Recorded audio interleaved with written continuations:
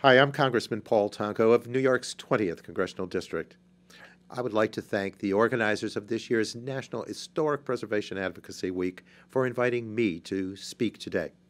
I am indeed thrilled to be joining you to discuss the important priorities that we share.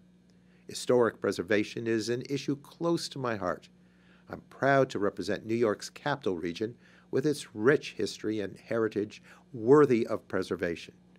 In my district, the Erie-Canalway National Heritage Corridor, the Hudson River Valley National Heritage Area, and numerous other historic sites have opened the doors of community engagement and economic opportunity for the capital region and beyond.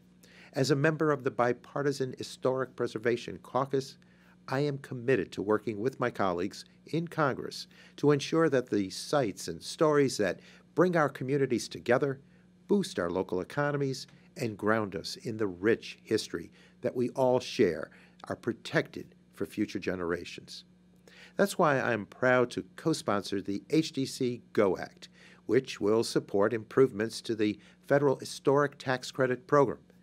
I look forward to working with my colleagues to ensure continued support for worthy historic preservation programs through this legislation as well as this year's appropriations process. Historic preservation efforts foster job creation and economic development and strengthen our sense of belonging. When we highlight the tremendous cultural, historic, and environmental assets of our local communities, we create a sense of place that builds local pride and attracts visitors from near and far.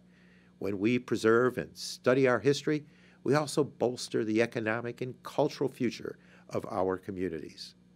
Thank you all for the critical work you do every day to preserve, celebrate, and continually learn from our nation's history and historic landmarks. I'm proud to be your partner in this important fight.